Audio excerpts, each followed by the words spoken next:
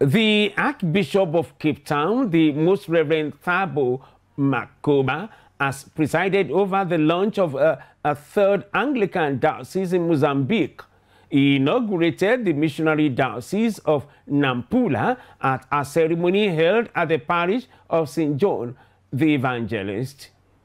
The diocese covers the provinces of Cabo Delgado and Nampula in northern Mozambique, and had been part of the Diocese of Niassa, which now is comprised of the provinces of Niassa, Zambezia, and portions of Tete.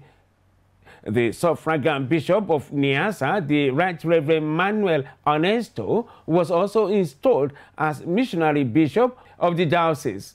Speaking at the event, Archbishop Makgoba praised the work of the bishops of Niassa in spreading the gospel in northern Mozambique, and also appreciated the faithful who have kept the gospel light burning through their lives, their zeal, their prayers, and their service and witness.